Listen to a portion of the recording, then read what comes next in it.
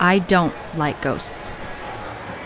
They're one of my greatest fears, which is exactly why Snap Judgment sent me to the Warfield Theater.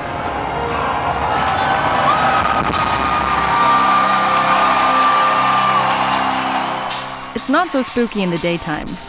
It's usually a rock venue. But the tunnels underneath the Warfield are a different story.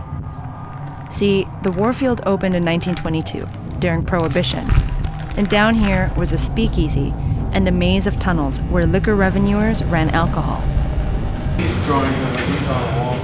One of the rooms was the old bar.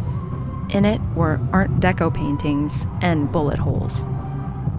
The employees of the Warfield say that the darkest areas are the ones with the most paranormal activity. About a year ago, up on the fourth floor, the only people who were in the building at that time was David, who owned the building at the time, and myself. We had two offices side by side, and I heard a noise in the hallway, and I walked out and I stuck my head down the hall, and it looked like somebody was walking into the room. I saw their leg, the last of one leg, like you see somebody walking into a room. And I said, David, and I didn't get an answer, so I went down to his office and I turned the door and it was locked. I have a key to it. It's a small office, and I opened it up and walked around in there. There's nobody there. This one was a real gripper. I came into the shop, or came into the theater. It was me and one other fella, our production manager at the time, and it was only two of us in the building. The doors were shut, back door was shut, everything was shut, and we were downstairs right here in the dressing room, and I walked into my office. He's on the other end of the hallway where you can't hear me. It's in the other room. I opened the door, and I had my hands full, of course, with my bags, and I walk in, and I just felt attacked.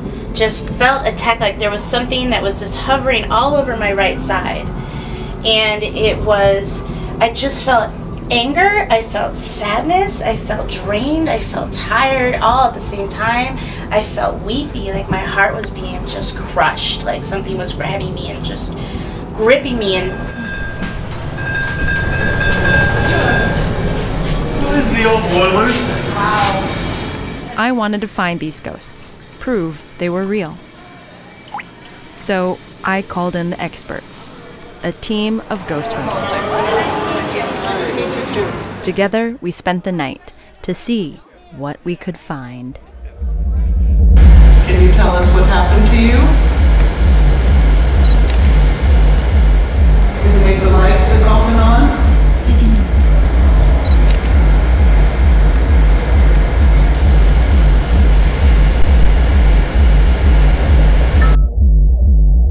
Hear the full story on our Spooked III episode at snapjudgment.org.